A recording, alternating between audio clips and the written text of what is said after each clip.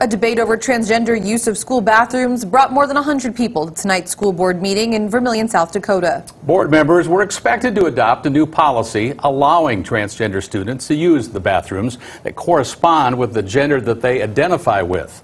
Where things stand tonight in our top story at 10.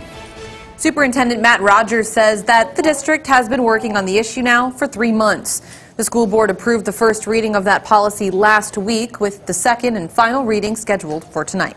Several public meetings have been held, but with a vote imminent, dozens of people for and against that new policy packed tonight's board meeting.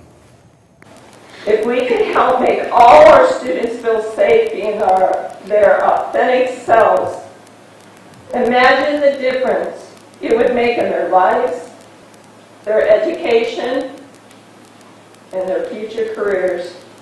If these are my kids, and my kids need somebody to stand up there, that I would hope that someone would be up here for them too. So I'm here, I'm in full support of this policy, and I hope that you vote yes. Shortly before 10 o'clock tonight, members of the Vermillion School Board began making their own comments on that policy situation.